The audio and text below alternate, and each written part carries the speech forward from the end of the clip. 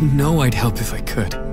Oh, sure, because normally you just rush to my rescue. Yeah, okay. Well, it was great seeing you, bud. Just run off like you always do. No, that's you!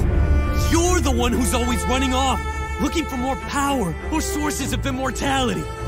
You're the one who wouldn't quit while we were ahead. Not the great sage.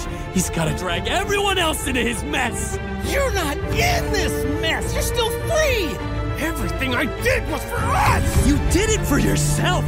You've become like this obsessive demon.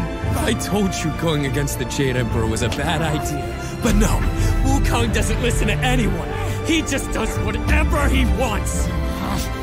You put yourself here, not me. Fine, leave. I don't want to see your face here again, you big... Ah. I really wanted that peach.